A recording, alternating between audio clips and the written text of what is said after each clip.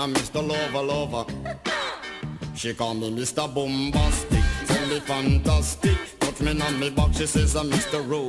Romantic. Call me fantastic, touch me on me back, she says I'm Mr. Smooth.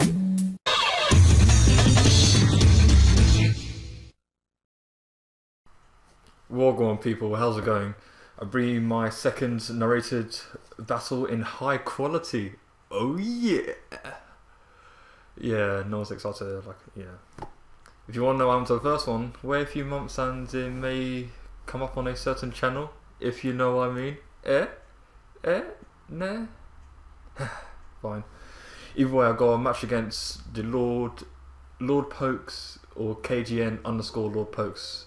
He asked for a OU match on the Quidzat and I accepted. The original match we had went into about maybe 15 turns and it DC'd. So I go, hey, same leads, same moves, okay? He replies, KK. And then he leads with a Skarmory. And I'm like, what the hell, dude? And he goes, oh, sorry, I forgot. It's like, how can you forget when you just replied 10 seconds ago? And then he goes to me, oh, I'm doing the moves that I should have done. Coulda, woulda, shoulda, didn't. I have to say I made some pretty sick plays at the beginning, but you know, whatever, it's fine. He's got Skarmory out and get his 3 layers of spikes up, which I'm not too bothered about, which he didn't get in the previous match. But he switches into Rotom and I predict his switch and I go straight for the Body Slam and gain the paralysis, which is brilliant. So Rotom can be a real pain sometimes. With its water electric typing is pretty dirty. And he goes straight for the Hydro Pump and you now realise that I'm a special I'm hoping you realise I'm a special defensive variant. Which is why I just go for the Wish, because I knew I can take any hit he wants to dish out if he's a Scarf variant, which he shows that he is. Just by looking at the damage I know he's not Specs, he's choice locked into something. But here he knows that it's he predicts my Wish, and I should have went for the Body Slam, predicting the Glasgow switch in, since it was the perfect time to activate his Toxic Orb. But unfortunately that doesn't happen, so hey, what can you do? It's not really too big deal. Now I'm predicting the Earthquake from this Glasgow, so I go into my Laggy-Across the Gyarados and get salty, intimidates. So I'm looking pretty good here, but he goes for Toxic, and I'm like, really? Which is, I don't really see Toxic too often on Glasgow. But Gyarados always gets Toxic, I don't know why. What's wrong with you people? Allow him, please, allow. Anyway, I predict the Protects and go straight for the DD. I don't know why people need to use DD Gyara more, since it's a really potent threat in OU. It's still very good. Either way, he goes for the Earthquake. Well, I go for the Waterfall first of all. And even though I've got +1, I'm not max attack with my spreads, and with I'm guessing this would be the standard Glasgow set. I know it's not going to be an Oko. I know it's going to be a 2-hit KO at least. But he goes for the Earthquake, predicting a switch, or maybe he doesn't have anything. Maybe he doesn't have the Ice Fang. But either way, he goes for another Protect. Now, by looking at his how he's been playing in the previously and right now, he's been making the standard plays, so I know he's not going to predict me to predict the Protect, so I'm going to predict his Protect and just go straight for the DD basically. Anyway, he goes for a double Protect, I'm like, nah, don't try that. Do not try that. No one can get double Protect like me. No one can get triple Protect like me. So don't try Glasgow, I'm sorry, just know. Go straight for a Waterfall, take it out, but Toxic is really racking up now, which is unfortunate, but oh well. And now he brings in his Rotom Wash, thinking he could take a +2 Waterfall, but no, it's not the case, sorry. Or he's just foddering out probably, since Rotom's pretty useless right now, and he just wants to rack up as much toxic damage as he can. But I live with 2 HP, which is brilliant, so I can get 1 more Waterfall off and take out Skarmory, which is absolutely brilliant. So Gyarados did a lot of work right there. He's like, I'm Generation 1, what are you all doing here? What are you doing in my Gen 5 OU? Get out. Just get out.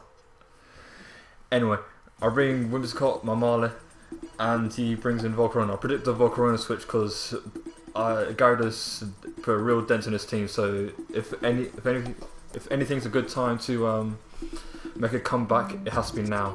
So I go for the substitute now. Substitute's a key play actually, since I want to scout out what he wants to do.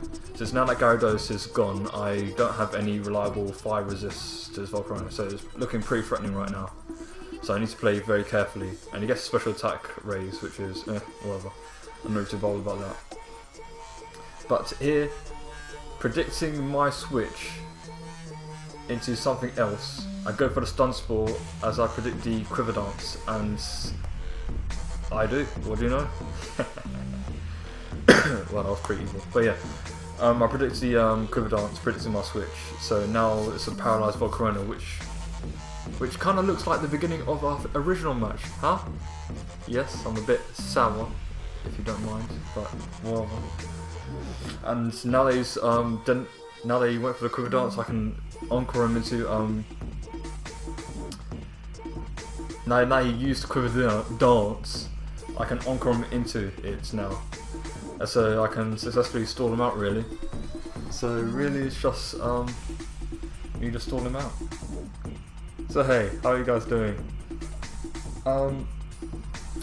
In the chat or Zats, he goes to me, you might as well switch out, and I'm like, why? Since I've got the advantage right now, I'm the one holding all the cards, so why would I give up my advantage?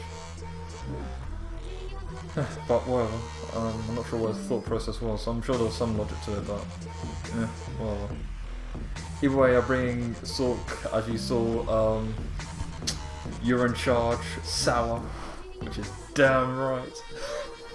So I go straight for the Stone Edge, even at +6 speeds, I'm still faster because Paralyzed, which is, I obviously knew that, but I guess he didn't. I guess he thought that he could outspeed something, which is untrue.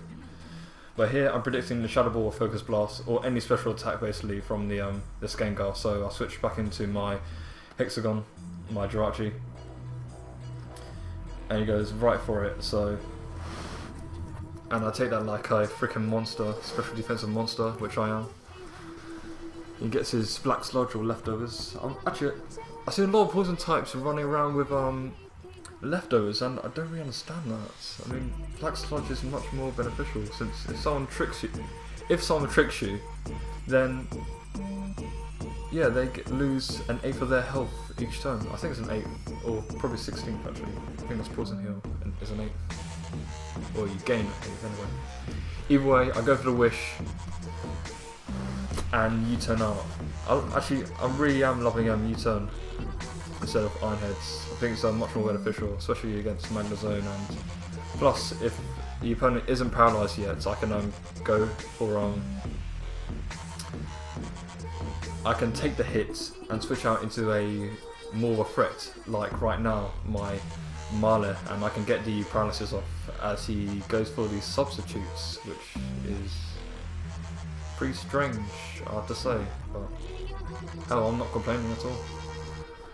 Since all I need to do now is paralyze his Infernape, or take out his Infernape, and I've pretty much won this game. So yeah, I'm calling into substitutes, and yeah, Gengar has leftovers. Really don't understand now. It's a bit weird.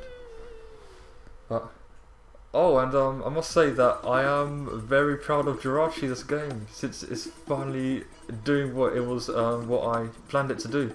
Get paralysis with Body Slam. About freaking time.